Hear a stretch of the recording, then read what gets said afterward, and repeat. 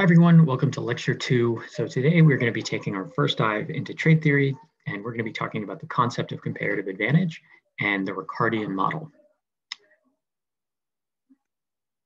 So just to motivate this a little bit, I want to talk a little bit about the big questions that we should all have in the back of our minds when we're thinking about trade theory. So one, we want to understand the motivation for international trade.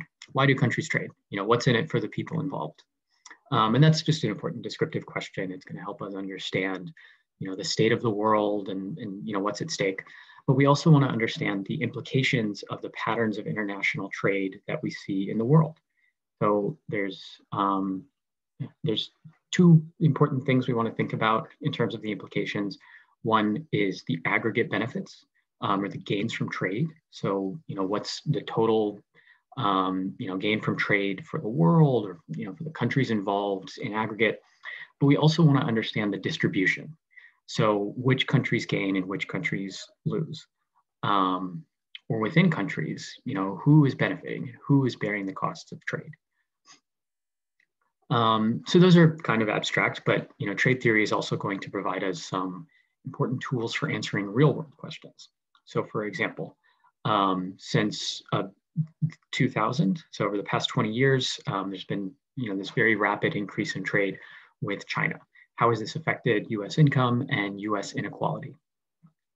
And we don't have to take a U.S.-centric perspective with this. We could ask how this increased trade with China has affected Chinese income and Chinese inequality. We could also think about NAFTA. So NAFTA is a free trade agreement between the United States, Canada, and Mexico that lowers tariffs on goods and services traveling between those borders, and also reduces a lot of administrative burden. So it makes trade easier for these three countries. And so how has that affected the countries that are involved or different people within these countries?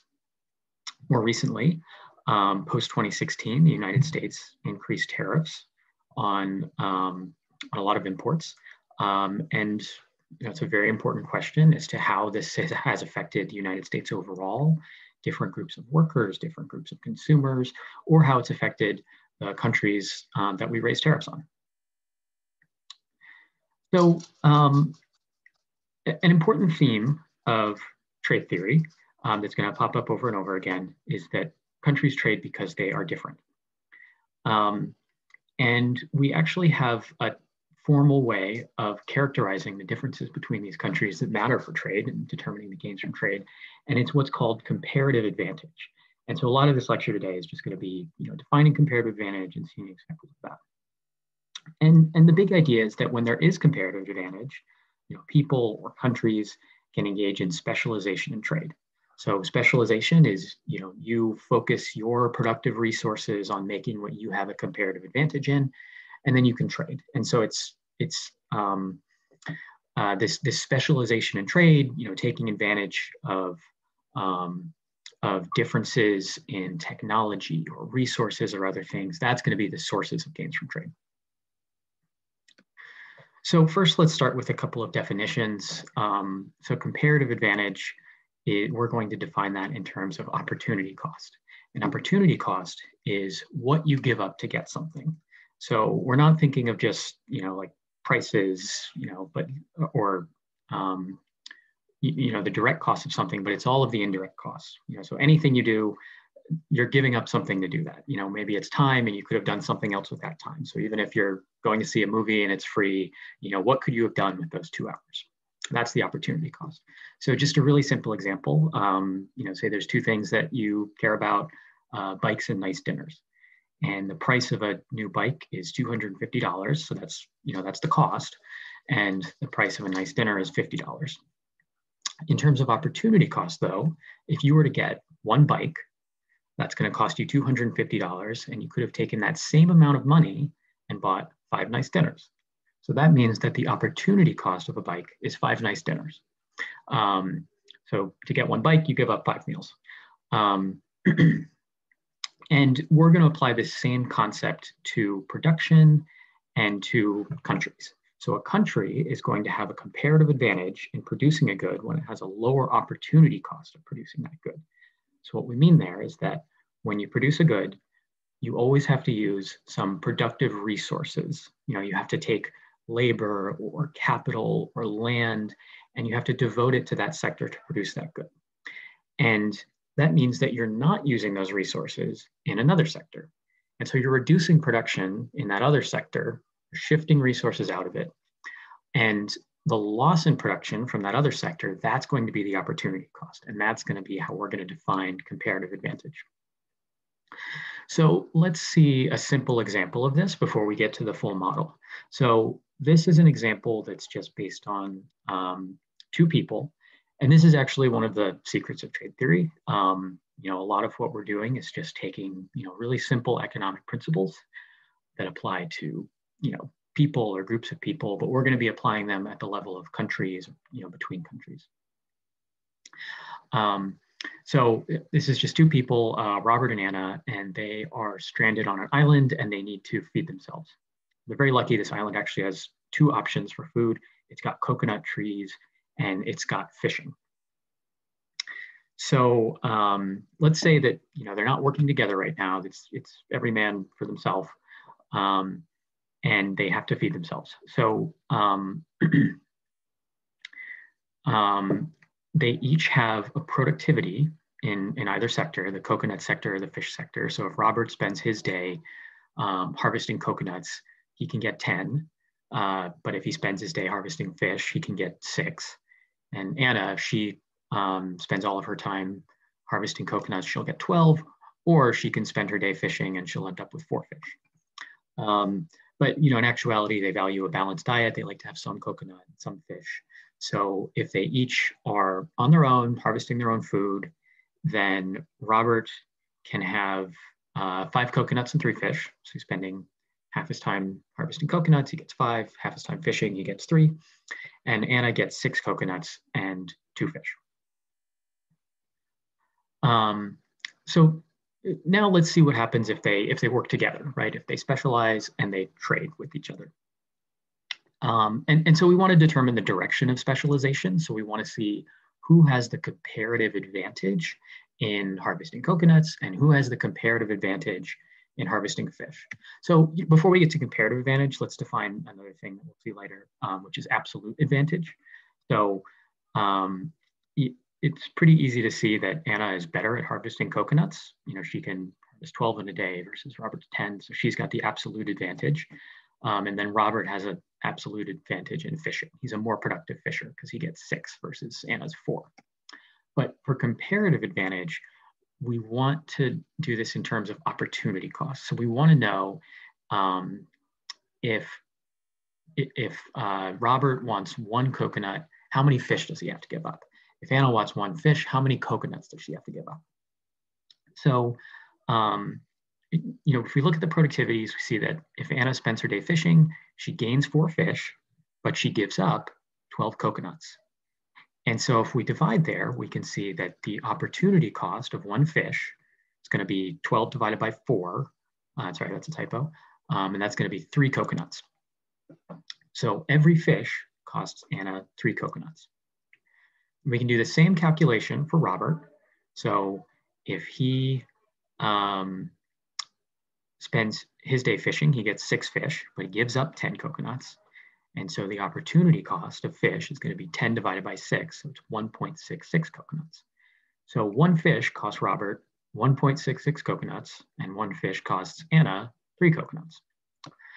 And that means that Robert has a lower opportunity cost of fish. And so he has the comparative advantage in fishing. For 1 fish, he has to give up fewer coconuts. And so we can also do the same for coconuts. So it's just the same calculation, but in reverse. How many fish does Robert have to give up to get 1 coconut? Well, he has to give up 0.6 fish. And Anna has to give up 0.33 fish to get 1 coconut. And so in terms of opportunity cost, Anna has cheaper coconuts. So she has the comparative advantage in coconuts. So if they're going to specialize based on comparative advantage, Robert will spend his day fishing. Anna will spend her day harvesting coconuts. And if we look back at the productivities, that means that we'll end up with 6 fish and 12 coconuts in total. And if they split those equally, then they can each have 6 coconuts and 3 fish. So before, Robert had 5 coconuts and 3 fish. So he's now better off by 1 coconut. And Anna had 6 coconuts and 2 fish. So she's better off by 1 fish. And so by specializing in trading, by taking advantage of their comparative advantage, which comes from their differences in opportunity costs, they're better off. There's a gain from trade. So, they're better together than apart. So that was a very simple example, but that same principle of comparative advantage and differences in opportunity costs leading to gains from trade is going to be the same in the more formal model that we're going to study now. So, and actually it's going to be the same in all the models that we're going to study pretty much. So just a quick overview of that. Today we're going to be looking at the Ricardian model, where comparative advantage is going to be based on differences in technology between countries. Next week, we're going to be looking at the Heckscher-Ohlin model, where comparative advantage is going to be based on differences in factors of production. So some countries have relatively more labor, some countries have relatively more capital, and what happens when they trade. And then in week 3, we're going to be looking at economies of scale. So this is pretty interesting. The idea here is that specialization itself is what's going to generate the comparative advantage. So if you specialize in something, you get better at doing that, and that leads to differences in opportunity cost. But today it's going to be very simple. The Ricardian model is the most straightforward model of comparative advantage because it's just differences in technology. So just a little bit of intellectual history here. The model we're studying today was written down by David Ricardo in the early 1800s. So a very dominant view at the time is something you've probably heard of, which is mercantilism. So this was the idea that, what makes countries rich? It's how much gold they have. That was basically the idea at the time. And so if you're thinking about that in terms of trade, then the implication is that countries should be maximizing their trade surplus. So, the goal of trade should be to have more exports relative to imports, because then countries are giving you more money than you're giving them, you're getting more gold, and that's what makes countries rich. And Adam Smith actually spent a lot of time in Wealth of Nations and some of his other writings sort of refuting this idea, and he came up with a theory of free trade where countries are specializing based on their absolute advantage. So countries, should be specializing based on what they're absolutely more productive in. And it's, the theory there is countries are wealthy not because of how much gold they have, but because of how much stuff they can consume, and trade lets you consume more stuff, as we just saw. So it's really not about trade surpluses per se, but taking advantage of these differences and sharing and all that. But then David Ricardo in the early 1800s improved this idea by showing that it's actually comparative advantage and not absolute advantage that's going to generate the differences in opportunity costs that lead to gains from trade. So same idea, that countries are wealthy because of what they can consume, but it's just a refinement of the sources of the gains from trade. So the Ricardian model has a really simple environment. It's got 2 countries, 2 goods, and 1 factor of production. So it's just labor. The production technology is defined by a constant labor productivity in each sector and a total supply of labor. So for today, the 2 countries are going to be England and Portugal. The 2 goods are going to be cloth and wine. And each country is going to have 120 total units of labor. And unit of labor, you can think about that as like 1 person working for 1 day or something like that. And we're going to define the technology or the productivity in terms of unit labor requirements. So a unit labor requirement is the amount of labor that you need to produce 1 good. So we have this table here that's showing us the unit labor requirements. So in England, the unit labor requirement for cloth is 8. And that means it takes 8 units of labor to make 1 unit of cloth. And then for wine, it takes 12 units of labor to make 1 unit of wine. So that's the unit labor requirement for wine. And for Portugal, and by the way, throughout the course, one notation thing we're going to use a lot is we're going to have the same variables here. So AC is the unit labor requirement for cloth, but we're going to have one country, England in this case, just be, their unit requirement is AC, but Portugal is AC star. So anything with a star here is going to be for Portugal. So AC star is 6, which means it takes 6 units of labor to make 1 unit of cloth in Portugal. And it's also 6 for wine, so it takes 6 units of labor to make 1 unit of wine in Portugal. So one thing we can see right away is that Portugal has the absolute advantage in both sectors. It takes fewer units of labor to make cloth and fewer units of labor to make wine.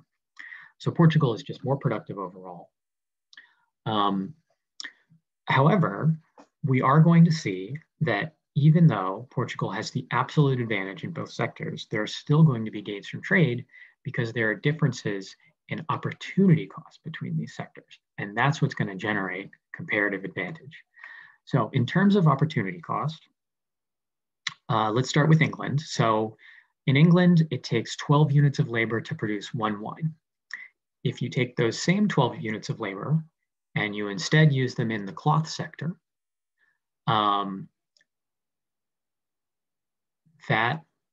those 12 units would be able to produce 1.5 cloth. And so that means that the opportunity cost of wine for England is going to be 1.5, right? Producing that 1 wine with those 12 units of labor cost us 1.5 cloth. That's what England gave up to have that 1 unit of wine. And we can also write this in terms of our unit labor requirements. So the opportunity cost of wine is going to be AW over AC, which again is equal to 1.5. So we can do that same calculation in each sector. So in England, the opportunity cost of cloth is 0.66. That means that every unit of cloth costs 0.66 units of wine. And in Portugal, the opportunity cost of cloth is 1, and the opportunity cost of wine is 1. So every cloth requires Portugal to give up 1 wine, and every wine requires Portugal to give up 1 cloth. And so when we compare these opportunity costs, we can see that in England, cloth is actually relatively cheaper. Getting an extra unit of cloth requires giving up fewer wine. So because the opportunity cost is lower, that means that England has a comparative advantage in cloth, and Portugal similarly has a comparative advantage in wine. So the price of wine in Portugal is only 1 cloth versus 1.5 cloth in England. So because we have this comparative advantage, there will be gains from trade, even though Portugal is more productive in both sectors. So to see the effects of trade, what we're first going to do is look at the equilibrium in each economy in autarky. So that's our word for when we don't have any trade. Each country is self-sufficient. Then we're going to introduce trade, let the countries trade, and we're going to compare outcomes. And one of the main tools we're going to use for this is what's called the production possibility frontier. So the production possibility frontier shows all of the possible bundles of goods that each economy can produce, given its technology and its endowment of productive resources, which in this case is just labor. So over here, this is the production possibility frontier for England. England has 120 units of labor. It costs them 8 units of labor to make 1 cloth. So if we divide 120 by 8, we can see that they can make up to 15 cloth. And that's if they put all of their labor in the cloth sector. And similarly, if they put all of their labor in the wine sector, 120 units of labor costs 12 units of labor to get 1 unit of wine. That means they can get up to 10 units of wine. Or they could split their labor between the sectors and have something in between.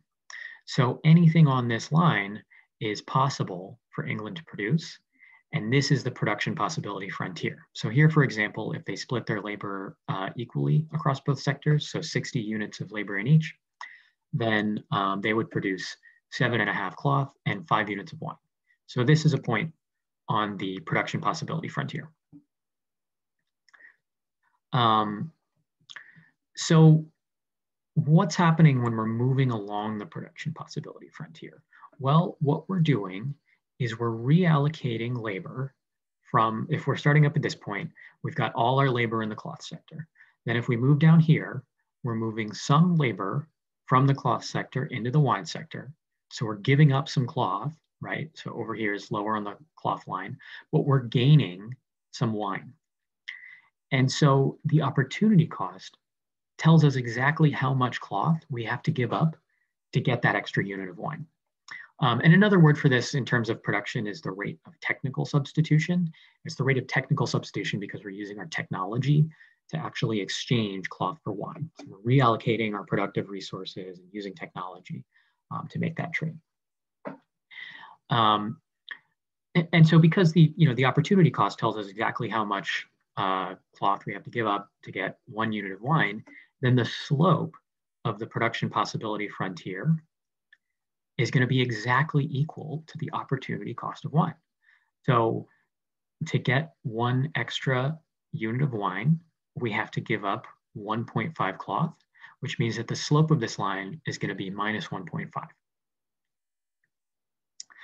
And just one other note, anything inside this triangle is possible for England to produce, but it wouldn't use all of their labor. So anything on this line uses all of their labor endowment. And so we're really just going to focus on the frontier of this line itself. So even though this is possible,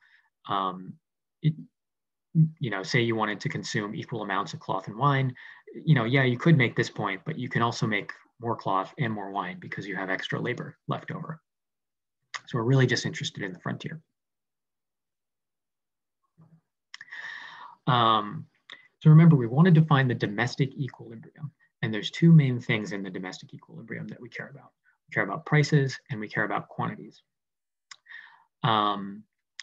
Since we're studying real outcomes, we're just interested in stuff here.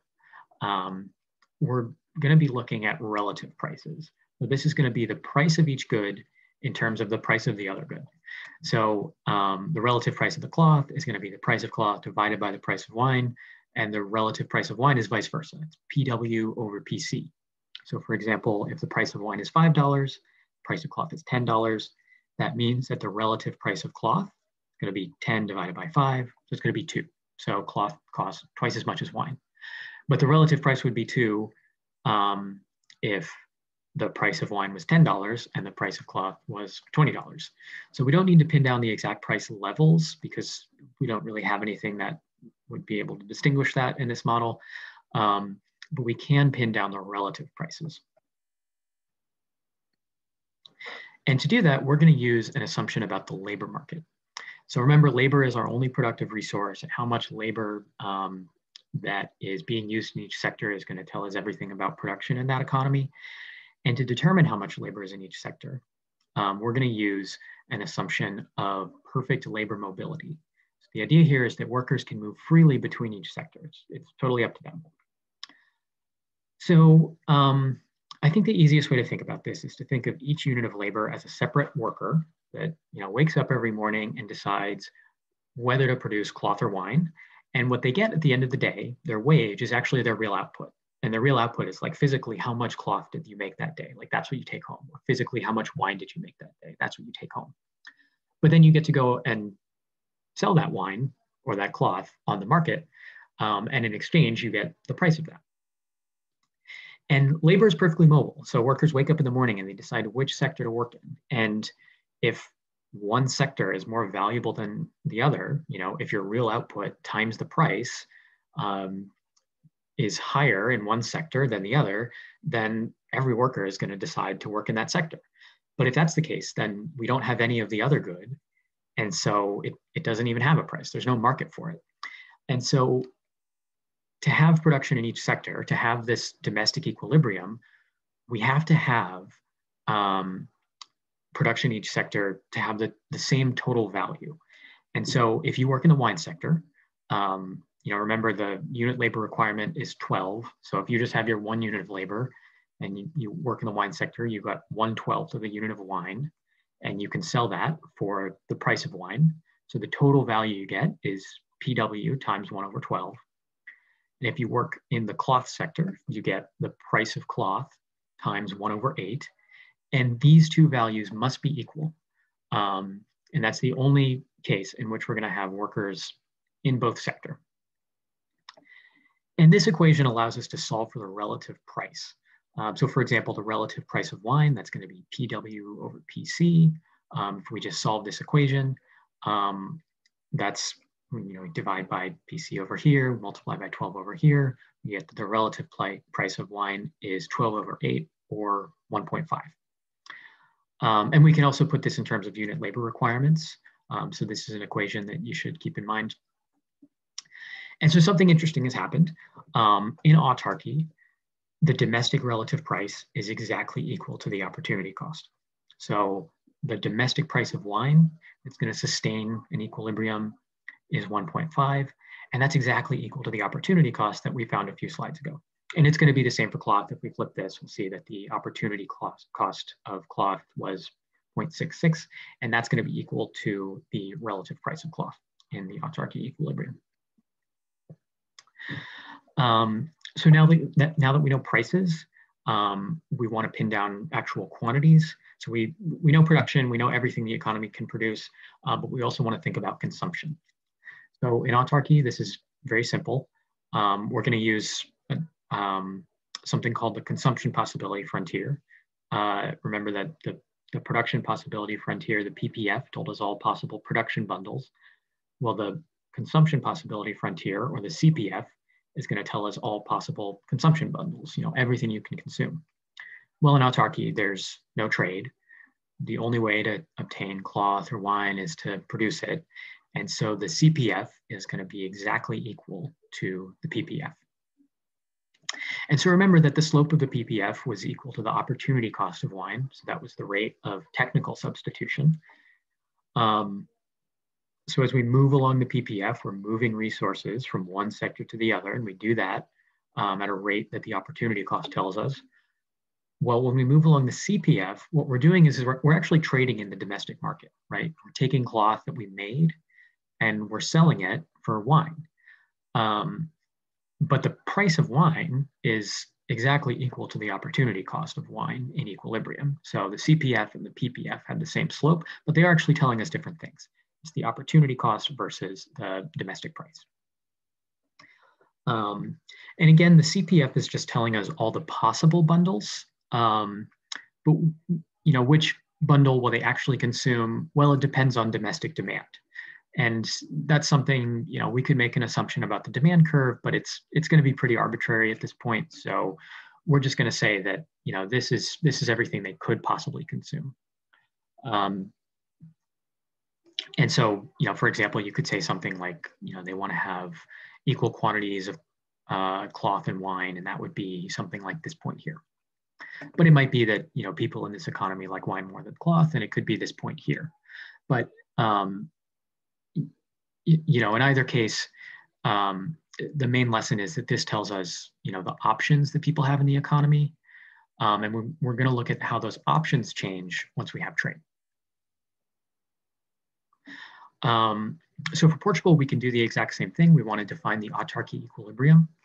We want to look at the PPF, the CPF, and domestic prices. So Portugal has the same 120 units of labor, and we're going to use their unit labor requirements to find the endpoints of their production possibility frontier. So it costs them 6 units of labor to make 1 cloth or 1 wine. So just doing some division there shows that they can make up to 20 cloth, or up to 20 wine, or something in between. So anything along the production possibility frontier.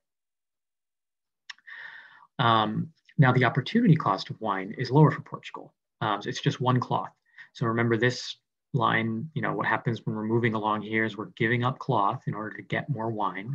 And so the slope here is the opportunity cost of wine. So the slope of the PPF is just going to be 1. Now we know that in the autarky equilibrium, the domestic price has got to be equal to the opportunity cost. And so we can also summarize the domestic prices for England and Portugal here. So, England, we already saw these. In Portugal, the domestic prices, the relative prices are just going to be 1. So 1 cloth costs 1 wine and vice versa. And by comparing these domestic prices, we can see that, prior to trade, England is a low-cost producer of cloth, and Portugal is a low-cost producer of wine. So now when we introduce trade, we're going to want to look at the same set of outcomes and then compare them to the autarky equilibrium so we can see what's changed and whether or not these countries are better off. So we just saw that in autarky, we had different domestic prices in England and in Portugal. Once trade opens, we're going to make an assumption called the law of one price. And this means that we're going to assume that there's a single global price in the trade equilibrium. So to justify this, consider what happens as soon as trade opens. Remember that we just saw that England was a low-cost producer of cloth. So for each unit of cloth, they could get 66 cents by selling it on the domestic market. Now that trade is open, if you're an English cloth producer, you can also take that same unit of cloth and sell it on the export market in Portugal for $1. And that's a good deal. That's a better price than you were getting before. And so you as a cloth producer would prefer to export your cloth to Portugal, and you'll do so. But all the other cloth producers are thinking the same thing. They're thinking, wow, I was only getting 66 cents for this, this cloth before, now I can get $1. I'm also going to export. And so what's happening is that the supply of cloth in Portugal is increasing. And as the supply of cloth increases, that's going to push the price down in Portugal. And also, there's going to be fewer cloth in the domestic market in England because it's now going to the export market. So the supply of cloth in England is decreasing, and that's going to push the price up. And this process is going to continue until those prices are equal, until we have one single global price that's the same in the domestic and the export market. And the same thing is going to happen in the wine sector in reverse. In Portugal, you were getting a price of 1 for your wine before, but now you can sell that to England for a price of 1.5. So we're going to see exports in the wine sector, but that's going to lower the price of wine in England, raise the price of wine in Portugal, and it's going to continue until they meet. And so we're going to have an equilibrium price that's somewhere between these two initial autarky prices. So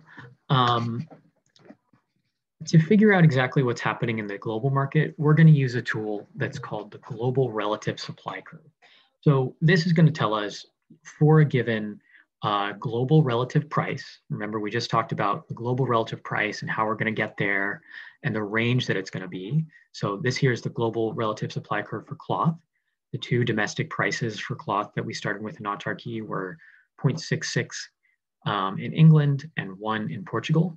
And so the global price in the trade equilibrium is going to be somewhere between those two. And then on the x-axis here, we have the relative quantity of cloth. So this is going to be the total cloth that's consumed in the world divided by the total wine that's consumed in the world. And so at each price, what we're going to do is plot out the global relative supply. So this is the supply curve. And then, there's going to be a global relative demand curve. This is kind of arbitrary.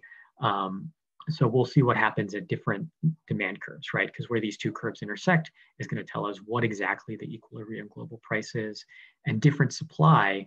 We're going to see different supply depending on what price we actually settle at. So first, suppose that the global relative price of cloth is 0.66. Well, at this point, this was the domestic autarky price of cloth in England, and we already know that at that price, English workers were indifferent between producing wine and cloth. They had the same value. So they could be producing anywhere along their production possibility frontier. Over here, they could be producing all cloth, all wine, something in between. The point is that they're indifferent. In Portugal, though, a price of 0.66 is too low to incentivize anyone to produce cloth. Remember that Portugal has a comparative advantage in wine. They're relatively worse at producing cloth, And so the price that made workers indifferent between producing cloth and wine was 1, and 66 cents is just too low. The cloth sector, working in the cloth sector is just not valuable enough to actually incentivize anyone to want to do it. And so every Portuguese worker is going to want to work in the wine sector. And so Portugal is going to completely specialize in wine, and England is going to produce, some wine and some cloth. But we're going to see incomplete specialization. So if the price was down here at 0.66, Portugal is producing all wine. So we know the total quantity of wine in the world, but England is going to be producing some amount of both. So, and it really just depends on how much demand, total demand there is for cloth. And we would be able to figure it out based on where the demand curve intersected. But we would, we know that there's going to be 0 Portuguese cloth, but it just depends on how much English cloth there is. That will tell us the relative quantity. So if the relative price of cloth was 1, we would have the reverse. So we would be up here now. In England, now producing cloth is actually very valuable. The real wage in the cloth sector is actually, or in the wine sector is actually, in the cloth sector is actually very high, because 1 is higher than the domestic price. So cloth is, you get a higher price for selling it, and so every English worker wants to work in the cloth sector. But that relative price of 1 is what made Portuguese workers indifferent between working in the cloth sector and the wine sector. So, some will work in both. And again, we'll have incomplete specialization, but in the other direction. England is completely specialized in cloth. Portugal is partially specialized, or, not specialized. But for any price that's between those, so for any price within this range, it could be 0.67, it could be 0.99, it could be 0.8, we'll have complete specialization. So there, the price of cloth is high enough that every English worker wants to work in the cloth sector, but it's also low enough that no Portuguese workers want to work in the cloth sector. And every Portuguese worker wants to work in the wine sector. So when the price is between the two domestic autarky prices, we'll have complete specialization. So any price within here, we have complete specialization. And they're completely specializing in the good that they have comparative advantage in. So, the idea here is that, in England, 0.66 was the only price where workers were indifferent between producing cloth and wine. And if the price of cloth is any higher, now the cloth sector is just more valuable. And it's the opposite in Portugal. And the quantity here is going to be fixed because we have complete specialization at any price within this range. So England is producing 15 cloth. That's what they get if all their workers are in the cloth sector. Portugal is producing 20 wine. That's what they get if all their workers are in the wine sector. And we could calculate the relative quantity too. So here it would be 15 over 20 or 0.75. But really the absolute numbers are mostly what we're going to be concerned with. But what equilibrium price are we going to settle at? Anything in this range gets us complete specialization, but where we actually intersect here depends on the exact demand curve. So this is just, an arbitrary demand curve that I drew. It could be higher and the price of cloth would be higher, it could be lower and the price of wine would be higher. So now that we've defined the global equilibrium, we know the supply at any given price. We're going to see how this affects each country. So we're going to return to our production possibility frontier and our consumption possibility frontier. And we're going to use those to see how options for consumption have changed now that we can trade. So we know the PPF hasn't changed, the technology hasn't changed, but we do have an extra way of getting additional goods if we want them. So before, if we were producing cloth and we wanted more wine, the only way to do it was technically, right? If England wanted more wine, it had to reallocate workers from the cloth sector to the wine sector. But now, even if it's fully specialized in cloth, it's producing 15 cloth with all of its workers, they can take that cloth and trade it on the global market for wine. And they can do that at the global price. So suppose that the equilibrium global relative price of cloth is 0.8. So that's within the range of complete specialization. So England is producing all cloth, Portugal is producing all wine. And here it's actually going to be a little bit easier to work with the price of wine in some cases. So that's going to be 1.25. And remember the relative price is just PC over PW. So we can just flip that to get the relative price of wine. And that's going to be 1.25. So starting with England, they're completely specialized. They're producing 15 cloth, and they can sell each of those cloths for 0.8 wine per unit of cloth. And so if they take all 15 and they trade them all for wine, that gives them 15 times 0.8 or 12 wine. So that's out here. And as we can see, that's actually 2 more wine than was possible for England to consume in autarky. So the production possibility frontier hasn't moved, but the consumption possibility frontier has actually shifted out. And that shift out, this difference between the CPF and the PPF, that is the gain from trade. So for example, if we wanted to consume, a proportion of wine and cloth that was equal, it would be somewhere along the line about here in the middle. We used to be able to consume this much. So that was 7.5 and 5. Now we can consume a little bit more of both resources. So that's England's gain from trade. So as you can see, Portugal's a little bit more complicated. We've got something funny going on with their consumption possibility frontier. So what's going on here is, they're completely specialized. They're producing 20 wine, and they can sell each of those units of wine at a price of 1.25 cloth per wine. But remember that the world only has 15 cloth. They're fully specialized. So England is producing 15 cloth, and so they can only trade for up to 15 cloth.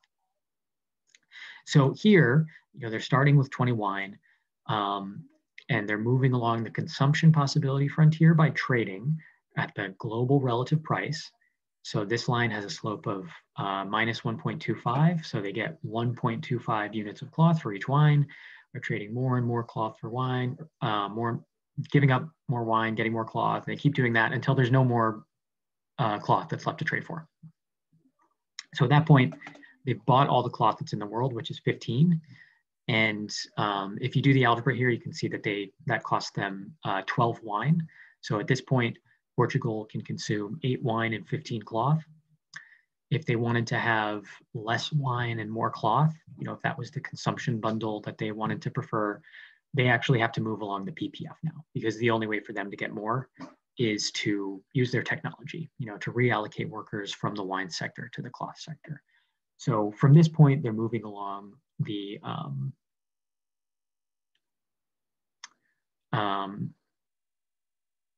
production possibility frontier.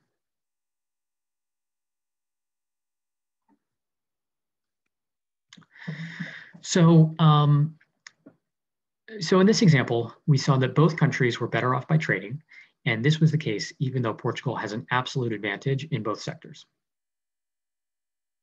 And the reason is that the source of the gain from trade is specialization based on their comparative advantage. So even though we have this absolute advantage of Portugal in both sectors, the differences in opportunity costs mean that there's a comparative advantage, and that's the source of the gains from trade.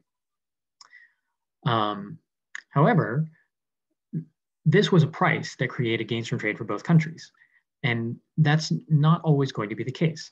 So how the total gain from trade is distributed between countries depends on the equilibrium world price. So to see this, suppose that the equilibrium relative price of cloth was 1 in the trade equilibrium. So let's start with England. We know that they're producing 15 cloth,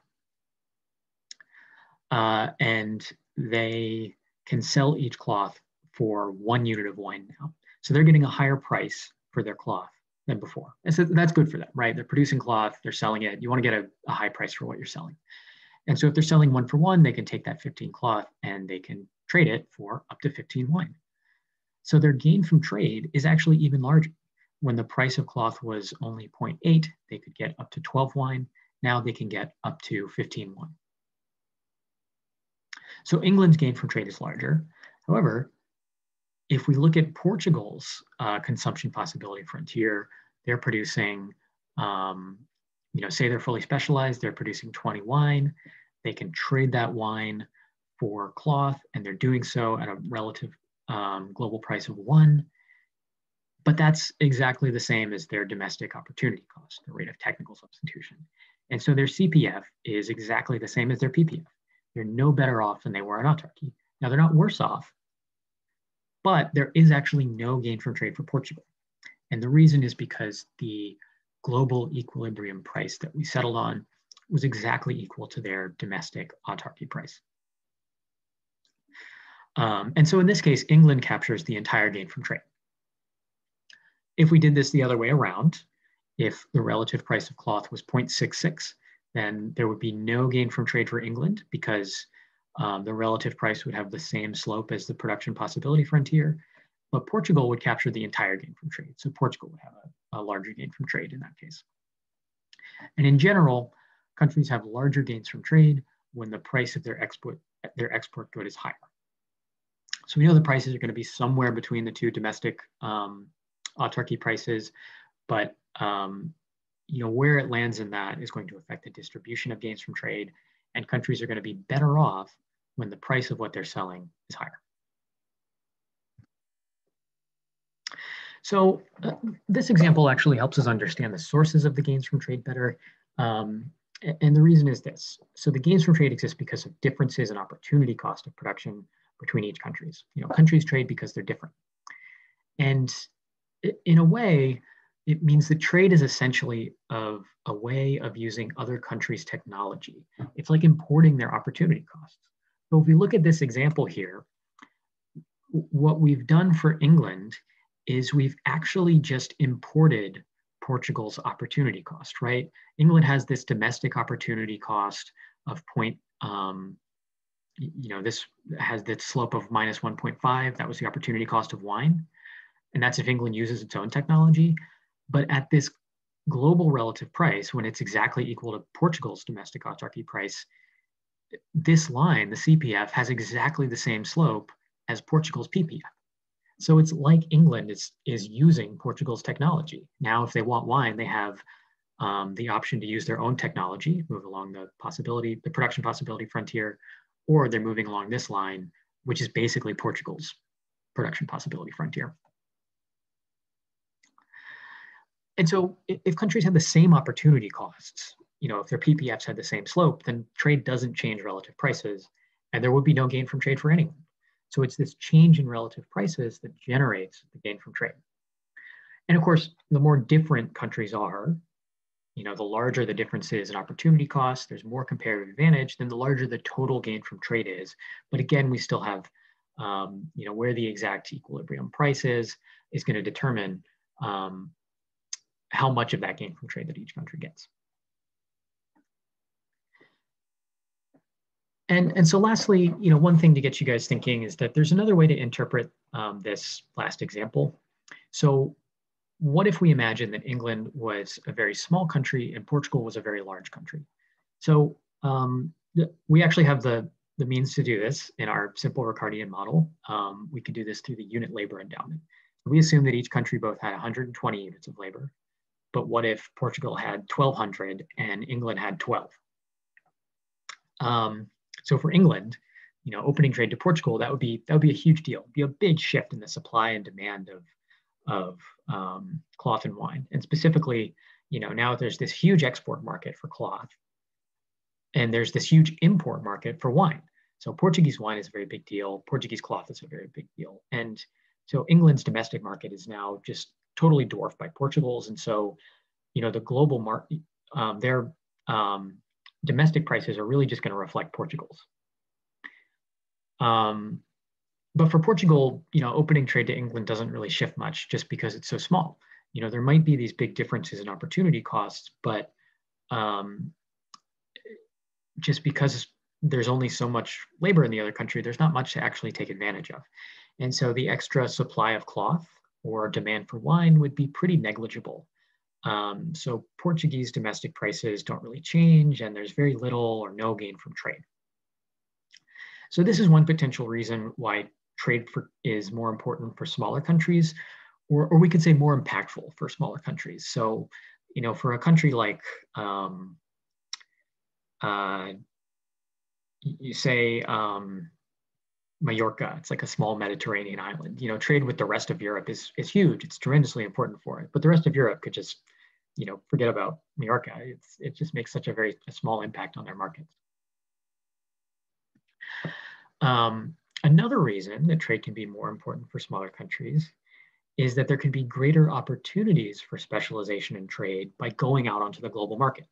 So what I mean by this is that in large countries, there's more likely to be domestic diversity in the economy. So there can be domestic differences in opportunity costs between cities or regions or other groups that can support internal specialization in trade. So for example, the United States, these are sort of stereotypes, but we have a predominantly industrial Northeast, agricultural Midwest, and we have this really dominant entertainment sector in LA. So we've got this regional specialization in trade that we can take advantage of domestically because there are these internal differences. But for small countries, there are fewer domestic differences to take advantage of in the first place. So the gain from opening up trade to the rest of the world can allow them to take advantage of their differences from the rest of the world. So, just by virtue of large countries being large, there are less likely to be fewer opportunities for, it's more likely that large countries have fewer opportunities for specialization and trade with the rest of the world, just because they've already taken advantage of them domestically. But for small countries, it would actually be the opposite. So that was it for today, or for this lecture. And so